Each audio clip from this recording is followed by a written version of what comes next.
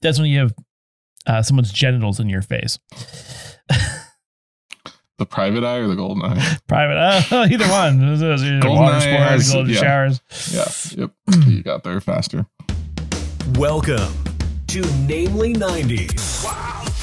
The podcast that takes you back to the time before smartphones, Google, and Y2K. Join your hosts as they relive the pop culture that shaped a generation and the parts that many people wish they could forget. Listen in to the conversation about how the decade defined those who spent their childhood there and how it shaped them as adults. So, turn down the grunge and dial up the internet. Let's get started. It's time for Namely 90s.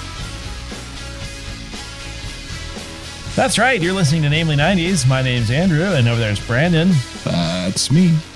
You can find us online at namely90s.com or on Twitter and Instagram at namely90s with a 90s. You can also find the show on YouTube at youtube.com/@namely90s. And if you'd like to support the show, head on over to patreon.com/namely90s, also with the 90s. Get signed up for one of our support levels, not one of yours. And lastly, as we are now saying, please subscribe on your platform of choice, whether that's YouTube, Apple Music, or podcast, actually. Deezer, Spotify, any of those. We'd appreciate it. When did we start saying that? Well, we were supposed to do it at the end of like the banter, but then we forgot a lot. So. Oh, no. In the middle of the banter, we're supposed to say, and if this is your first time watching us here on YouTube, hit the subscribe button. Oh. Well, anyway, whatever. We did it. And hit a like. And whoever you are that hit the dislike buttons on my name in 90 minutes, I'm coming for you. Well, we don't like you either. Well, yeah. I think I'm managing to get us mixed in between like honest trailers and honest video game trailers. Okay. So, yeah. Hi. I find the Namely 90s Minute funny, personally. I do too, but I can see why some people would find it reductive. But it's just a way to drive up entertainment or listeners and views for us if they're interested. Right, right. Yeah. So don't be a dick. Yeah. Don't do that. Yeah, that hurts their SEO. Well, hey, what's new? I feel like that's a thinly veiled comment about the fact that I accidentally shaved my beard off yesterday. Ooh, oh dear. So tell us the story. Well, it's not much of a story. It was, it was just, I was like, oh, I haven't shaved in like a week and my beard was getting kind of thick and unmanageable and I was just going to give it a little trim. And I put the guard on and I didn't check to see the length of the guard and it just went. I was like, oh, I'll just start with my sideburns, get it flat so my fat chipmunk cheeks don't puff out my beard. And it was on 0. Oh, a disaster. And I was like, that's weird. That felt like it touched my skin. And then I was like, that's weird. It looks like I've lost my sideburn. And then I was like, well, I guess I'll have to shave everything else off. I shaved down to a goatee, and then clearly you should have gone for the very offensive and stereotypical Fu Manchu, which is a Chinese, I believe. I don't have the length on, or true. Yeah, but I did. Well, no, last time I shaved off my beard, I did a handlebar for like 5 minutes. This time I did like the Ponce de Leon. So I kind of like shaved off. Yeah. Like I did like a soul patch and then left the mustache in the under for 5 minutes. Well, yeah. Like, nah. I mean, like the problem with the goatee is it's very midlife crisis. Yes. I felt like, start riding a motorcycle like Zed in Men in Black, or John Goodman when he had a goatee in Community, or Roseanne when she had that goatee. No, that's right. His literal line in the show is, "I'm going through something right now." Everybody else had a ponytail.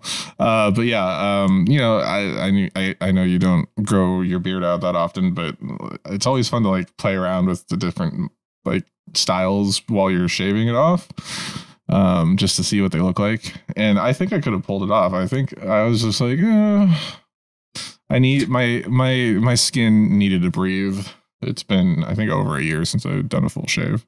Speaking of Roseanne, by the way, I just wanted to remind, well, I told you already, but you did. Roseanne Barr has a new comedy special, which is going to air on Fox Nation after the Super Bowl. Boy, I can't wait to see how bad the ratings are on that. It's weird how all of that got blurred out in the edit. It's called Cancel This.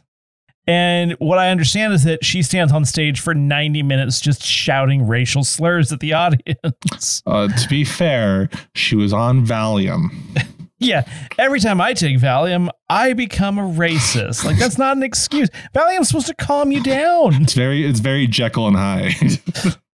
Yeah, this is what happens when I take Valium, but also forget to take my bipolar meds. Wow. Yeah, sounds about right. Yeah, don't watch that crap. Yeah, well, don't worry. I've blurred out or beeped out literally every way they could figure out what it is. Or not. It depends. Did I remember this bit? Did I not? It's only 5 minutes. I'm gonna guess no. So yeah. Another fun thing I did today. I went disc golfing. Because I have a tournament in 2 weeks, and I am screwed. That bad, huh? So last week at the same course, I shot 13 over. I'm like, it's not bad for not having gone out in like a month and a half. And then after a week of training, I did putting practice twice, did some field work. I played a different course. I thought I was doing better. I thought I was like, I'm really honing this in. I shot an 18 over today. Ooh. Yeah. And I thought I shot a 19 over, so I don't know how it turned into an 18. But either way, I don't know what happened. I missed almost every putt. It's something about the humidity or like a headwind or something. I mean, it was a little windier than last week, but I was throwing better. Like my drives were better. I just couldn't putt or approach for the life of me. And then I kept like shanking it at the end because I kept getting in my head about it. Namely disc golf. The power of the mind. But I needed to get that out. Like, yeah, I need to fix my mental game in 2 weeks. That sounds fun. Wow. That sounds like a stiff proposition. That's how we get into today's sponsor, BetterHelp. Use the code betterhelp.com/naming90. Or Hims, which sends you Cialis to your door so that you can sit in a bathtub separate from your significant other on a cliff with a boner. I thought it was Viagra from the Instagram ads that I've been seeing. I think it's both. Because it says Viagra. Actually, if you stack a Viagra and a Cialis, then you get a really interesting effect. And then you pop one of Roseanne's Valium. And you become racist. Shouting racial slurs in the bedroom. Ooh, I clipped real bad on that. For good reason. Yeah, it's just... It's their literal advertisement on Instagram right now is, this is how millennials give Viagra. I'm like again, why do millennials need it so badly? And also apparently I also have hair loss. So according to Facebook, I have both erectile dysfunction and premature ejaculation. I'm like, I don't understand. Can I take these pills together? Is this like my body's just going to explode? Like a ticking time bomb.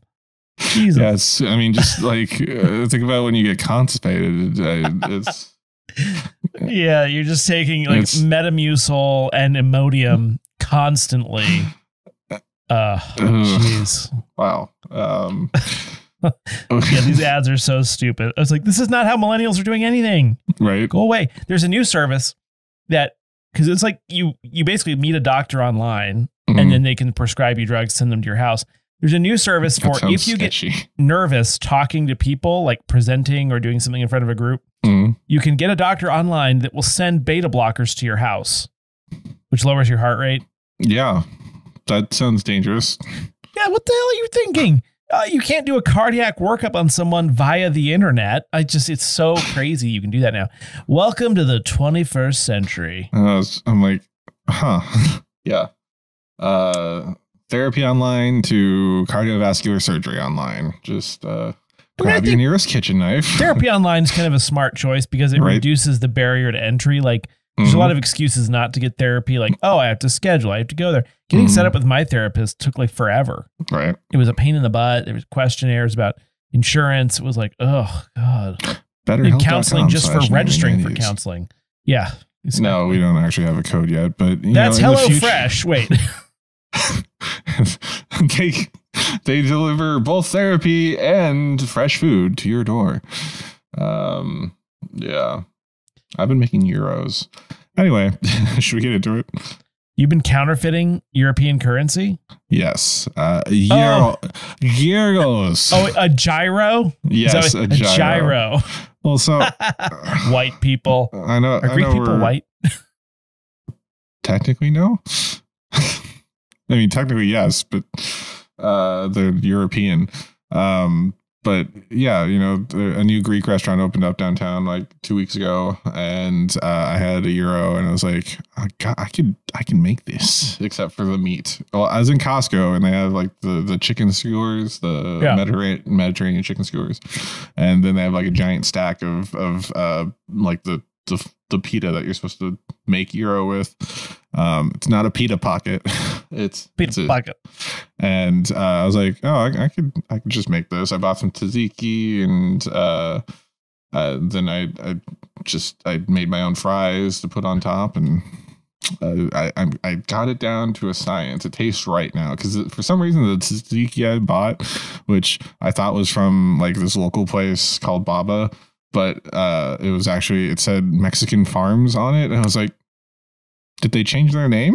Mexicans well known for their tzatziki sauce. Yes, but like I would think, why is there cilantro in this? There was no garlic. I was like, what? It's not appropriate. Right. And then it was a hummus place called Mexican Fry. Anyway, different cultures can do whatever they want. I was just like upset because I was going to make my own tzatziki. I'm going to make my own tzatziki, but it didn't have the right consistency or zip to it. So I also had to add like QB mayo to the top, and then everything's great. Yeah, tzatziki sauce shouldn't need to be modified. Like if it's good, it should be. Yeah, that means it was poor at best. Yeah. So we definitely went over because I decided to talk about euros. Mayonnaise. All right.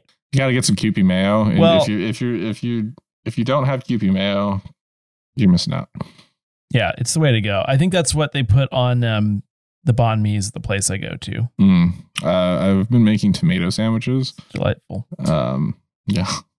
You're listening to Namely Fatties. Given our gullets right now. This week we'll have Brendan Fraser on to talk about his new film. No, just kidding. Whale. Anyway, we brought you here to... He wore a fat suit. Yeah, but it was like a tasteful fat suit. Yeah, and he isn't like thin. He's just not as fat. I feel like it's not a fat suit for comedy. You know what I mean? That's fair. They should do like a comedy cut of the trailer. We should make a Friends cut of the horror. Trailer. Yeah. Anyway, we've brought you all here today to do another deep dive. And this week, in honor of the release of Goldeneye 007 on Nintendo Switch Online and Xbox Game Pass, we're going to be talking about Goldeneye. And for those of you that are confused, what is a deep dive if you're new to this? Right. We have two formats.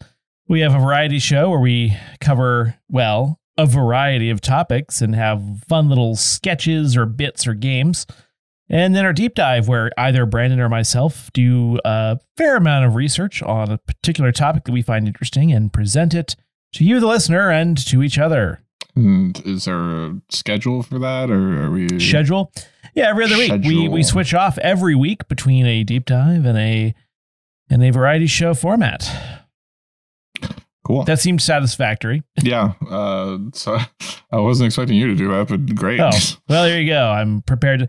They said I got pumped up. I was listening to some Bad Religion before this, really effing the establishment or whatever. Yes. I don't know how that makes me a better podcaster. But Andrew's convinced that I've lost my podcasting skills now that my beard is gone. He stored them in his beard. Or they were in his beard at the time. Anyway, this seems a little redundant, but before we go into Goldeneye, which, as many of you will recognize, is a both James Bond film and video game, let's talk a little bit about who James Bond was. Oh. And today, I apologize, it's a little bit Wikipedia-y. I was in a time crunch, so, but this way you don't have to go on Wikipedia and look it up yourself. All right. I'm going to try to make it not too reedy, but what can you do? By the way, donate to Wikipedia. Next time you go on, $2, $3, $5, $1,000, whatever. $1,000. Yeah, right. Can you imagine? Commander James Bond, CMG RNVR, which I don't know what any of that means. Some sort of, there's a lot of, have you noticed British people have a lot of like acronyms after their names? Mm-hmm. Anyway. CMG, well, I assume that's the most distinguished order of St. Michael and St. George. Yeah, that sounds right. And then RNVR is definitely Royal Navy Reserve. Okay, cool. Well, anyway, he's that. He's a character created by British journalist and novelist Ian Fleming in 1953. He appears in novels, films, comics, video games. Fleming wrote in total 12 Bond novels, 2 short story collections, although 2 of them were published after his death. Posthumously, which is a word that I always have trouble saying. Posthumously? Yeah. Posthumously. Anyway, he's a Secret Service agent, as you know, and his code number is 007. I didn't know. Yeah, I feel like he was a different number, and then he gets promoted to like 007 or something. Like he's not a 00 agent, right? I mean, like in Casino Royale, the newer one. Yes, in the newer Casino Royale, he's earning his 00 status. The movie, not the novel. Right. Anyway, he's basically a composite character of several commandos that apparently Fleming knew during his service in the Naval Intelligence Division in World War II. But he added his own style and tastes and such. He has a number of consistent character traits, I love this, which run throughout the books, including an enjoyment of cars, a love of food, drink, and sex, and an average intake of 60 custom-made cigarettes a day. When did they stop smoking in the Bond movies? Because they smoked in Goldeneye. Like a little, but not as a matter of practice, I guess. I want to say, oh, I see what you're saying. Because I want to say they stopped smoking after they stopped sexualizing the women.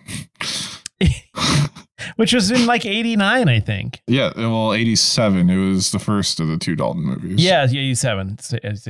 So I thought it might be prudent to go through a list of who the James Bonds were. And we're going to start with the most well-known one. So Sean Connery, who portrayed the character from 1962 to 1971.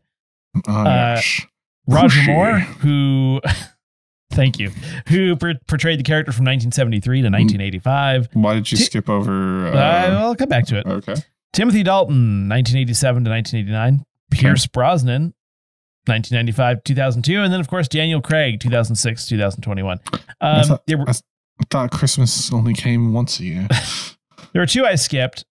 George Lazenby did one film in 1969. Which was an official canon film. And it was or was not? Was. And was the most seminal and important to Bond's plot development. And actually, I didn't write that movie down. Which one was that? That is On Her Majesty's Secret Service. Right. That's in between Connery's last 2 official ones. And I did not know this, but apparently there was a film starring David Niven called Casino Royale in 1967, which I was not aware of. I learned this. Oh, really? Yeah, it's very like Austin Powers-y. Like, it's a little camp. It's super camp. It's a parody, and it's a parody of the Connery films too. which had only been out for a little while at that Gotcha. point. Yeah, I'm not a Bond expert by any means. I enjoy the films, the newer ones more so, the game, obviously. But I mean, I might have done 2 out of the 3 episodes that all 90s All Action All the Time did for the 90s Bonds. So yeah, I knew a lot of that. So that's kind of your primer, if you will. Primer? What is that word? Is it primer or primer? It's primer. But I think I've heard primer in like English. Yeah, I was going to say if you're English. If English. you're an English speaker. Well, it is an episode about a British character. Very true. So that brings us to Pierce Brosnan's first film, Goldeneye, which was released in 1995. It's the 17th, according to Wikipedia, in the James Bond series that's produced by Eon Productions. And this, as I said, is Pierce Brosnan's first movie. It was the first movie not to utilize any story elements from the novelist, Ian Fleming. Interesting. It was also the first film where longtime producer Albert Broccoli was replaced by his daughter, Barbara Broccoli. Yeah. So, her cousin Cauliflower wasn't available for this movie. So, whoa. Okay. Why was there so sorry. Cauliflower broccoli? This movie, it was released after an unusually long 6-year hiatus. Are we going to make a Sean Bean joke too? I'm sure I will. That whole flicking the bean disaster from last time. 6-year hiatus after legal disputes, apparently. Was it Living Daylights or was it I don't know which one, but essentially second Dalton film. All those things were proceeding, the contract for Dalton expired and they were able to replace him with Pierce Brosnan. For the first time, M was recast with a female actress, Judi Dench. That was cool. I liked that. Don't really care about that. Honestly, 007. Desmond Llewellyn is the only actor who reprises his role as techie gadget guy Q, which is awesome. I love that guy. That's my lunch. I know. I love the whole bit in this with Q. And it's the first Bond film made after the dissolution of the Soviet Union and the end of the Cold War. That's true. Which provides a lot of background for the plot. And actually, I did not know, never really made the connection that the intro scene or sequence is a woman destroying a hammer and sickle. Oh, yeah. Yeah, I never made that connection. Goldeneye. The film stars Pierce Brosnan, Sean Bean, Judi Dench, Femke Janssen, I can't say that name, Alan Cumming, among others. I thought it might be fun to go through some of the notable credits of these different actors. You left out Hagrid. Oh, yeah. Shoot. Yes, the guy who played Hagrid played what's his face? The gangster Valentin guy. Zukovsky, something like that. Robbie Coltrane. Yeah, Rob. Thank you. So I just thought it'd be fun to go through some of the notable credits. Some of them are just for fun. Sure. So Pierce Brosnan's notable credits include Miss Doubtfire. We talked about that. Remington Steele. Oh yeah, the spy. Mars Attacks, a hilariously terrible movie. Dante's Peak, which is one of my faves. Mamma Mia, dear God. Thomas and Friends, The Great Discovery, the movie. Percy Jackson and the Olympians, which isn't that another one of those like kids book series that they wanted to get really big that just never did? Oh, sorry. Percy Jackson and the Olympians, The Lightning Thief. I think they rebooted it twice already. Why is that such a long name? He also was in The World's End, which I did not know, and Black Adam. So that's the one that we went to see thinking. No, I never saw that movie. That's the third Cornetto. Cornetto, we saw it together, didn't we? But I've never seen that movie. What? No, we saw it. I swear to God, we saw it. It came out in the summer. Seen that movie. It came out in the summer. It came out like 2 weeks after The World's End, which we also went to see because we thought it was that movie. Wait, what's the other movie? The World's End. That's what I'm talking about. Oh no, the other one, the one with James Franco and Seth Rogen, and they're at like a house party, and hell opens up. Pineapple No. Express. No, what are you talking about? It's the one after Pineapple Express that they're all in, and it came out 2 weeks before the last Cornetto trilogy movie, and they had a similar name. Oh, This Is the End. This Is the End. I have not seen The World's End. I truly have not seen it. I swear to God. Anyway, we'll come back to this fight later. But yeah, Pierce Brosnan, quite the prolific actor. Let's talk about Sean Bean. Notable credits: Black Beauty. That's a horse movie. Patriot Games. I had that on VHS, by the way. Anna Karenina, The Lord of the Rings, National Treasure, Game of Thrones, Robot Chicken, and then a comma, which means I forgot to keep researching. Cool. It came out in July of 2013. We saw it. I don't remember it. I know you don't remember it. I was in Pullman. Not during the summer. Oh, yeah. Yeah, research fellowship. 23. No, I swear to God, because it was you liked the second one. So I know. I never saw it. It's kind of a tragedy. I liked the first one. This list is shorter than I expected. I mean, her list is Sean long, Bean. but didn't recognize the name. Judi Dench, Chocolat, The Chronicles of Riddick, which seems like a ridiculous credit for her. Pride and Prejudice, Jane Eyre. Here we go, and Cats. No. Cats. What a nightmare.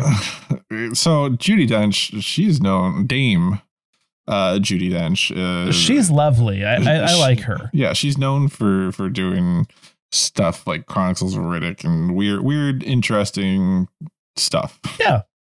Also, she was in A Midsummer Night's Dream back in the 60s. Yeah, I mean, she has a lot of credits. I just kind of went through the ones that I recognized or thought were funny. Pride and Prejudice. Which brings us to Famke Janssen, Star Trek: The Next Generation, multiple X-Men, filmed as Jean Grey. What episode of Star Trek: The Next Generation? She's in one episode. I don't remember which one. Asked. The Taken trilogy. She plays the ex-wife of Liam Neeson's character. The Blacklist, which is another vehicle for James Spader to be typecast as a complete weirdo. This time without hair. How to Get Away with Murder, which I believe is Grey's Anatomy, but for true crime. And that's all I've written for him. Her. She's unrecognizable in those roles compared to this movie. Is it like the hair, or what is it that makes... I don't know what that is. In any movie. Like 20 years of difference, I guess. Season 5, episode 21, Star Trek: The Next Generation, The Perfect Mate, where Picard is seduced by a Beta Z. That'd be your first mate. Okay. Or not a Beta Z, a Trill. And lastly, Alan Cumming, which, why is his list? Oh, I typed other stuff. Black Beauty. He was the voice of Black Beauty, which I didn't know horses talked, but with Sean Bean. He was also in our favorite movie, Romy and Michelle's High School Reunion. I do recall that. Shout out to this piece of garbage. Tune into episode 99 of Namely 90s, where we talk about it in depth. Was that episode 99? It was. Wow. I'm surprised it was that far back. He was also in one episode of Third Rock from the Sun.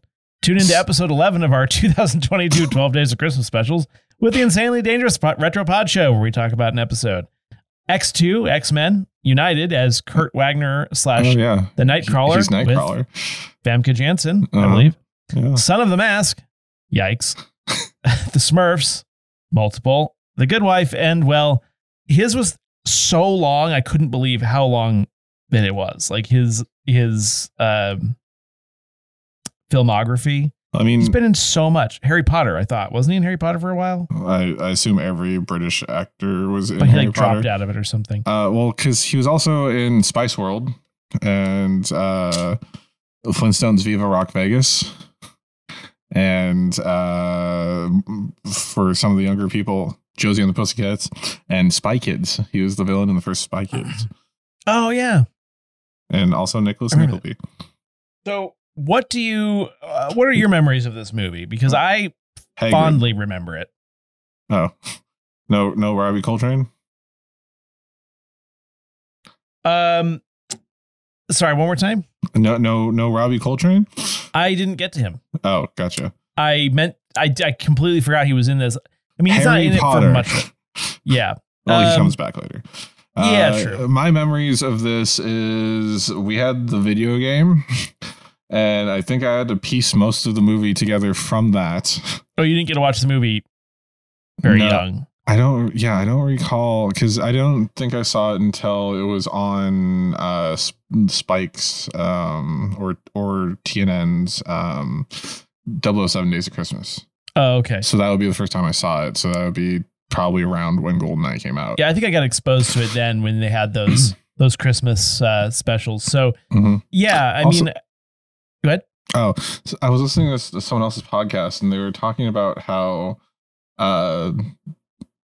it was TNT or TBS would play at Christmas. Oh, it wasn't a podcast. It was one of my friends.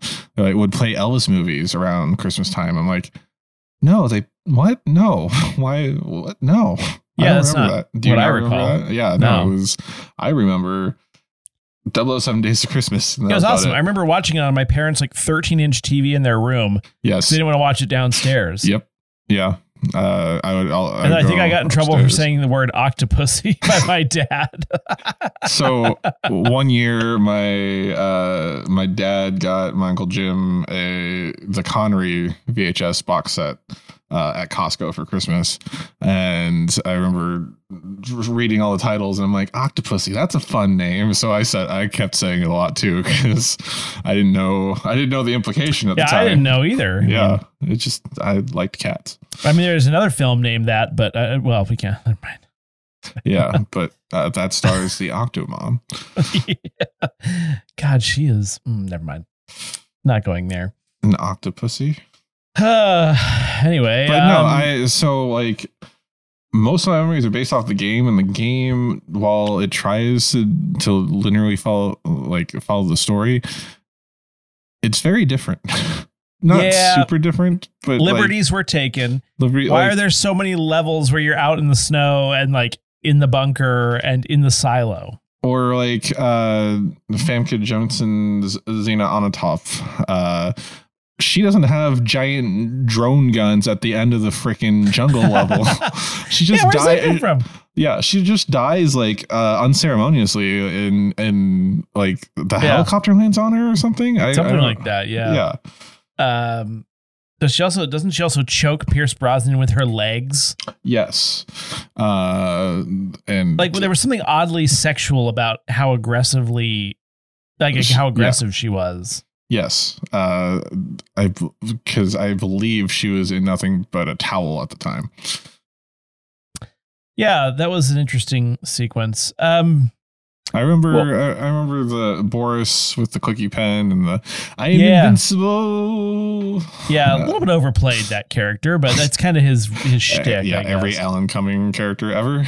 Yeah, but it was fun. It was fun. And then it features that giant antenna in Cuba or Puerto Rico. No, it's a South American country. I want to say it is I don't remember. It's the something observatory, and it got shut down in like 2016. Why did the Arecibo Observatory in Puerto Rico is a radio telescope, but it recently became too damaged, and they've decided to close it, I believe. Well, they closed it. They closed it over 4 years ago. Well, then like the thing in the middle fell down and then broke. Yeah, during COVID. Yeah. So that's unfortunate, but it's pretty cool. Yeah, it is. The dam featured at the beginning of the movie is in like some random European country. Actually, that I do not know anything about. I looked at the Vicenza. Sorry, is Archangel Vincenzo Dam? Oh, Vincenzo Dam. I didn't know Archangels was an actual city in Russia. Versazka Dam. Sorry, Versazka Dam is the name of it in Switzerland. I should have visited that when I visited the Sphinx Observatory, which is featured in the George Lazenby James Bond film On Her Majesty's Secret Service. Yeah. So for me, I think it's my favorite of the Brosnan. I think it's a good. I mean, of the Brosnan movies, I mean, you've got Tomorrow Never Dies. You've got. I liked World's Not Enough. I'm going to be honest. It's not bad. What was the other one? Die Another Day. Die Another Day is terrible. Tomorrow Never Dies. Did you say that one? Tomorrow Never Dies is yeah. I recall you liking that one for some reason. I mean, I think we saw that one in the theater, maybe. It might have been the first one I saw in the theater. I think I was jealous of that. Having gone back and watched it, I think I appreciate it more than I did when I was a kid. But also, here's the thing about Brosnan's Bond. They eventually got it, like, every single line he says is a quip. It is. Like, you can't just have regular dialogue. Yeah. And, could you imagine if you knew a person like that in real life? Right? Wait, that might be me. I was going to say. It was like it was if both of us became a Bond movie. Blame Pierce Brosnan, okay? Yeah. Like, even Dalton had, like, actual conversations with his Felix Leiter. And, like, it just... For me, because it's the era I grew up in, Pierce Brosnan is James Bond to me. I can't... even though it's not the classic, it's not considered the best, he's not considered the best, still he's like my Bond, you know. I kind of have that like attachment to it because that's what I grew up with. And when they cast Daniel Craig, I was like, I don't know, but I'm a convert. I think Daniel Craig did a great job, played it brilliantly. So my favorite, like I liked Brosnan when we were kids. My favorite old school Bond was Roger Moore because of Octopussy. No, because he just had the style without being overly Connery about it. It's also hard to watch 60s movies. Like they're a 3 out of 6 of Connery's movies. What's the one with the circus? That is Octopussy. Oh, really? Okay, there you go. Yeah. That was creepy. Yeah. Circuses creep me out. Well, that's the one when 008 gets killed while Brosnan's like wearing a clown outfit or something. Or not Roger Moore's Roger Moore, yeah. Yeah. That was a weird one. Later Moore ones aren't great, but like the first 3 or 4 are pretty solid. Currently, I think Dalton's the best Bond. Controversial opinion, because I've heard that before. Right. It's just his movies are tight, and they also managed to that was when they were like, we're not going to hire actresses just to be ogled and sleep with Bond. He's the only Bond that didn't sleep with his Bond girls. And then Goldeneye, they're like, all right, let's just do this thing. Yeah, let's have fight sex.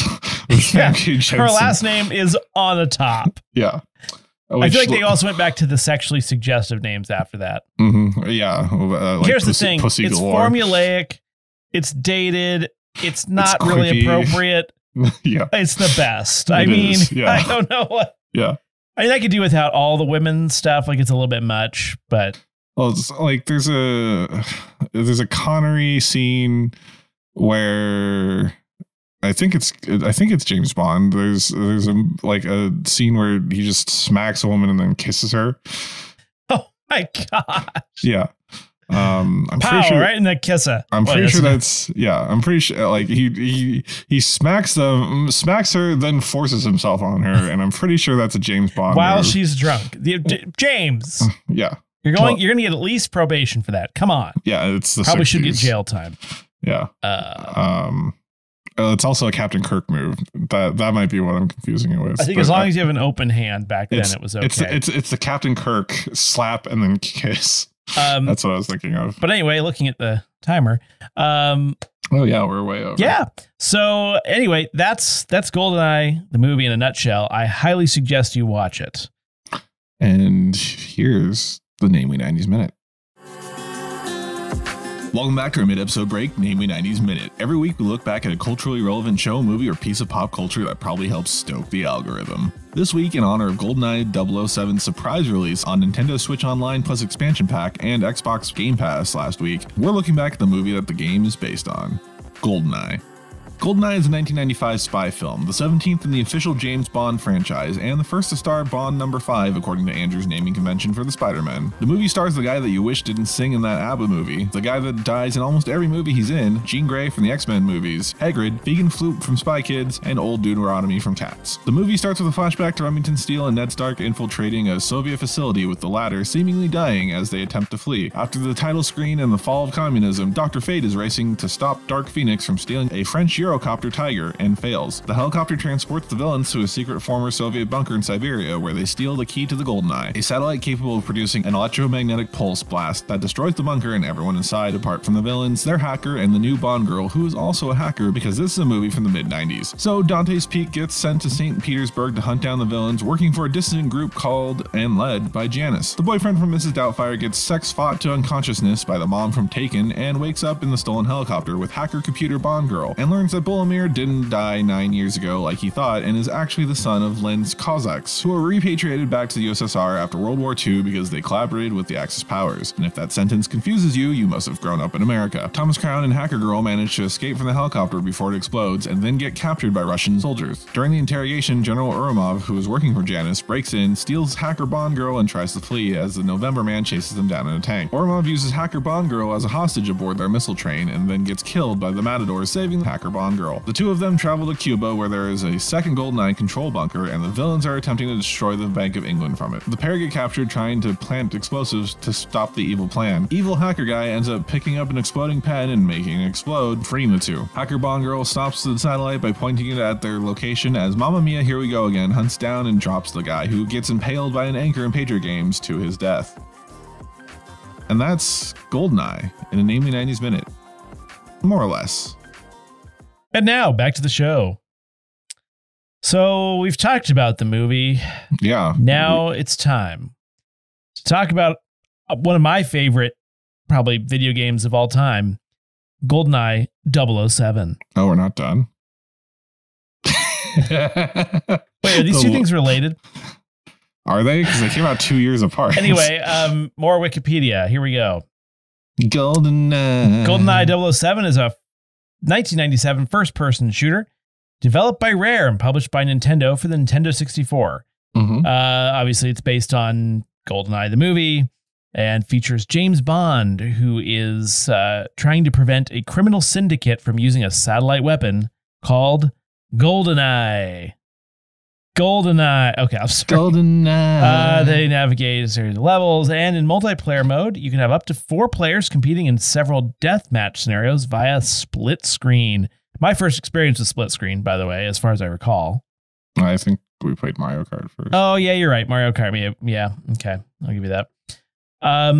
Apparently, it was produced by a fairly, unskilled group of people. Which is funny. At Rare? Or? The people who developed this game apparently were not very experienced in this field, but they ended up doing a damn good job. It faced low expectations from the gaming media during development, but ultimately received critical acclaim and sold over 8 million copies, making it the third best-selling Nintendo 64 game. Behind Mario 64 and Super Mario or Mario Kart 64? Kart, yeah, we guess so. I don't actually have the list, but it was praised for visuals, gameplay depth, and variety. 98 won the BAFTA Interactive Entertainment Games Award and 4 awards from the Academy of Interactive Arts and Sciences, which is pretty good for a what looks like garbage first-person shooter. Are BAFTA do they have is BAFTA like a daytime Emmy? Do they just give those away for literally anything? I think you show up, you just get one when you walk in the door. Yeah. It's like a millennials little league. Just kidding. Okay. I can make that joke. Because you both experienced it and are now a parent. So the game demonstrated the viability of home consoles as platform for first-person shooters, which hadn't existed before, and signaled a transition from Doom-like shooters to more realistic style. Pioneered features such as atmospheric single-player missions. Atmospheric single-player missions, stealth elements, multiplayer console deathmatch, and in many different analyses and rankings, it's considered one of the greatest video games ever made, which I would agree with. I mean, maybe not the best, but certainly top 10, top 5 of all time. Maybe top 10. I don't think it sits in the top 10 of all time anymore. I think at the time it did. I think if you look at FPSs, it definitely is the jump from Doom to this. It depends to, on like, how you're Counter-Strike or deciding what the best one is. You know, it depends on your particular criteria for determining that, right? No, I just like, mine definitely has replayability in it. Which, this game actually did have better replayability than some because there were like different difficulty levels, which you don't see anymore. But I can see it getting a little dull. Yeah. Well, it's a completionist dream, excuse me, because at least unlike hymns would think, at least you're not going to finish too early. Okay. Back to this. Yeah. So I tried to, the next part is kind of about how it was developed. And I tried to pare this down, but I thought it was all interesting. So I am going to go through it. Go for it. So the game was developed by a British studio, Rare, as we know, and directed by Martin Hollis, who was the second programmer on the coin-op version of Killer Instinct, which I don't think I've ever played, but it's kind of funny, like a coin-op guy was making. I guess they're similar, like platforms in a way. I think arcade games were closer back then to video games. Not now, of course. Yeah. So basically, in 94, a discussion was had about the possibility of developing a game for the upcoming movie. And then due to the success of Rare's 1994 game Donkey Kong Country, originally this game, Goldeneye, was supposed to be a 2D platformer for the SNES. Oh, wow. But he proposed Hollis proposed a 3D shooting game for the upcoming Nintendo 64. And created basically a document with design ideas, gadgets, weapons, characters, story digression from the film, and artificial intelligence, which would react to the player. Worst artificial intelligence ever. You walk around the corner and it takes them like 3.5 seconds to notice you and fire their weapon at you. And then they have stormtrooper aim for the most part. I mean, but it can be a difficult game at spots.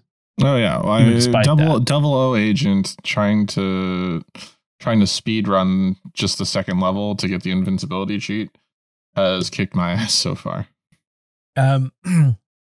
So when asked what the different sort of inspiration or influences were, it included Sega's 1994 light gun shooter Virtua Cop. Oh yeah. ID Software's Doom from 1993 and Super Mario 64. That seems like a weird influence. But I guess it has to be.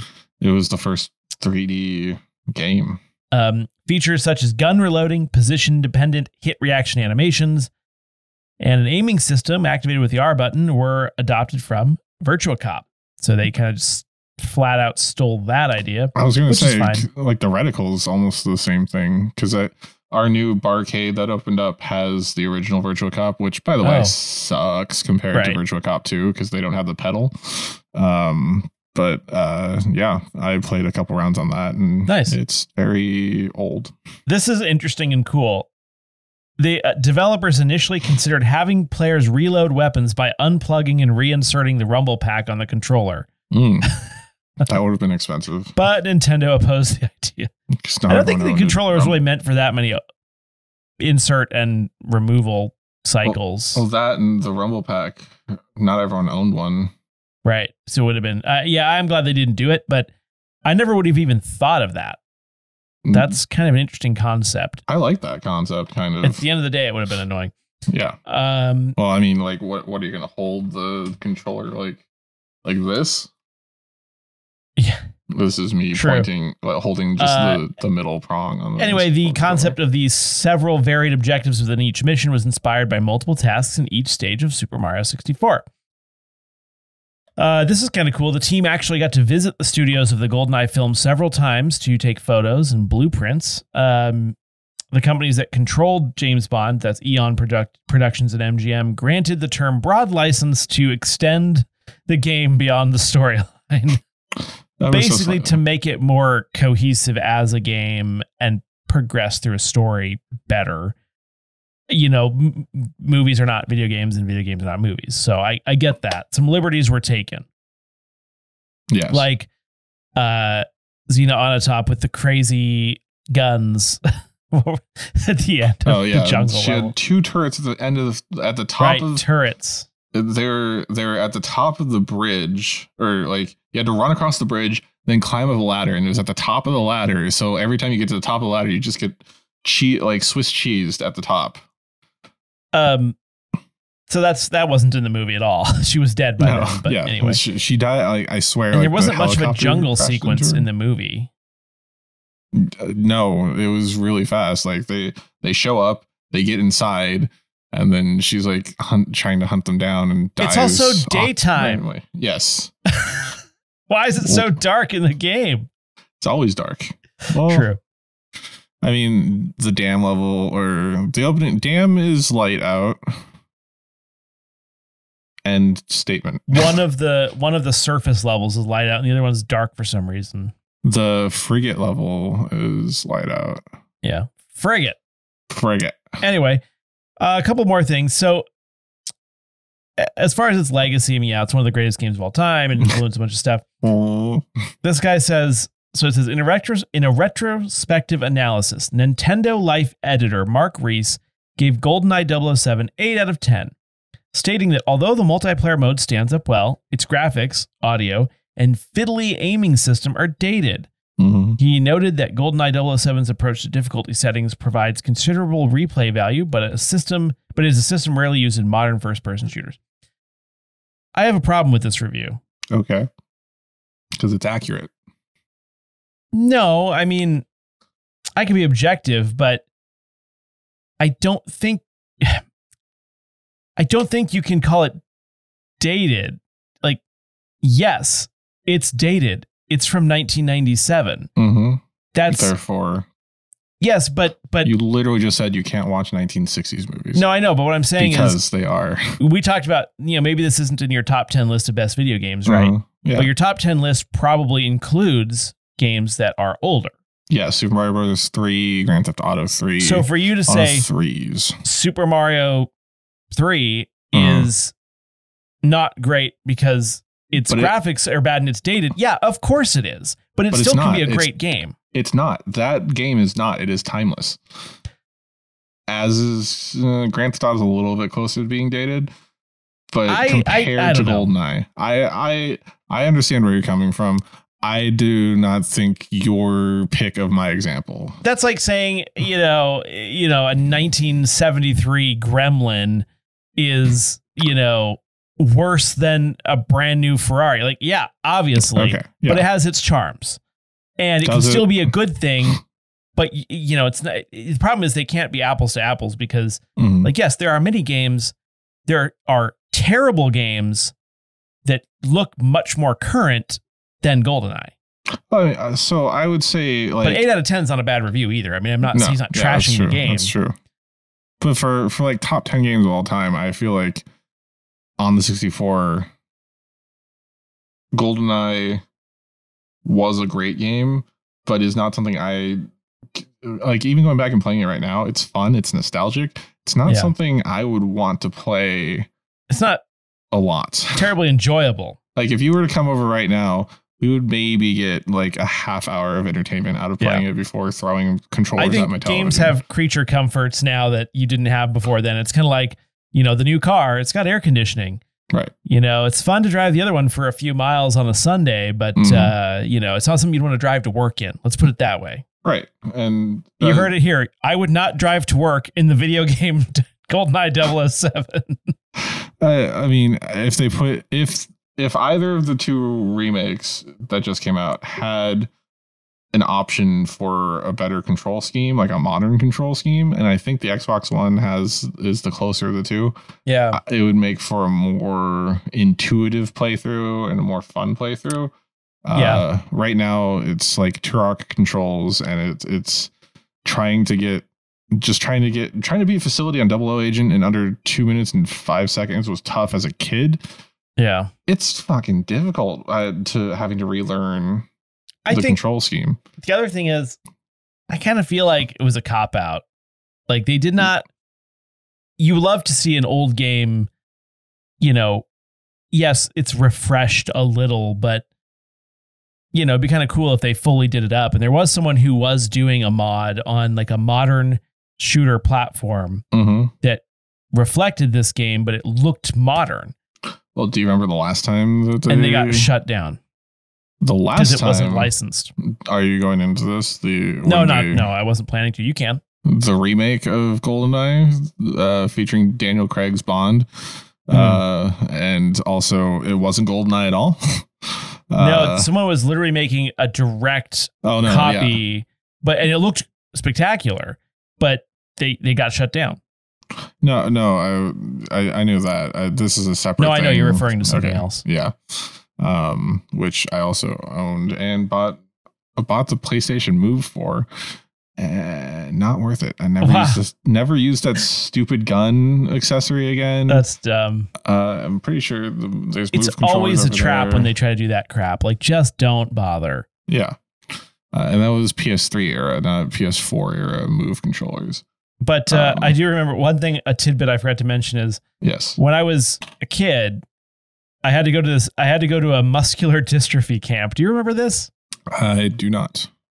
Well, so I remember you have it. The Muscular Dystrophy Association puts on a yearly camp where kids from all over the area, possibly the country, I'm not sure if there's like regional ones, can come to this camp and have fun because they don't get to go to the other camps always because they're in wheelchairs or whatever. Yeah. And I wasn't in a wheelchair, but so it was fine. But I remember there was like a communal area, and in it was a massive big screen TV and just this game on split screen 24/7. And I'm like, really? Their strategy is like give these young children this shooting game? Well, back then we didn't. Yeah. I still don't believe it, but I think video games are a scapegoat for the systemic issues in this country. Correct. Wow. I'm starting to sound real serious, but like video games don't kill people. Mental illness kills people. You know what I mean? Yeah.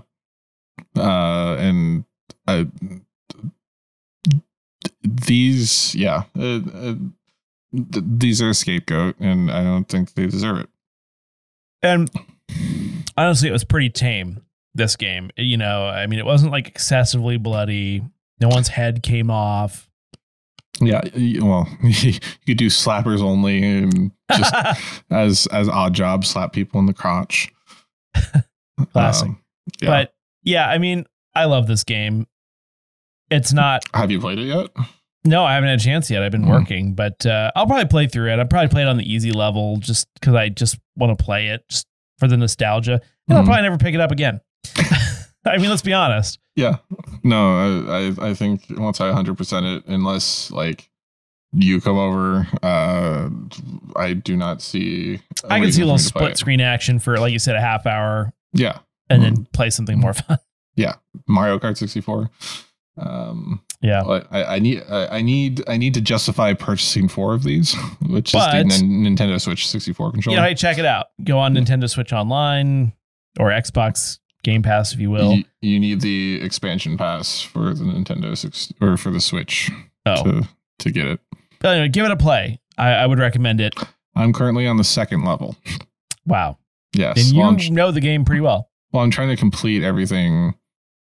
I'm trying to get all the cheats as I go instead of going back and doing it. So it's taking a while. It's been a while since you were shooting at commies. It's a timeless classic. Are they still commies if the USSR has fallen? Yeah, I mean, they look like it. Anyway, I think that might be it. GoldenEye. Yes, GoldenEye. That's it for this week's deep dive edition of Namely 90s. Remember, you can always find new episodes out every Monday, and join us next week for our variety show episode. Find us on Twitter and Instagram at Namely 90s with 90s, or find our personal accounts at Beachwoody and at Namely Andrew, and tell us how to beat Facility on 00 Agent in under 2 minutes and 5 seconds. If you'd like to support the show, please check out our Patreon at patreon.com/Namely90s, also with a 90s. Finally, you can also contact us through our website, namely90s.com, Please subscribe to us on Apple Podcasts, Stitcher, Google Podcasts, Spotify, YouTube, Audible, On the Top, Deezer, TuneIn, iHeart, Good Pods, and wherever you get your podcasts from. I'm Brandon, that's Andrew, and we'll catch you next next time.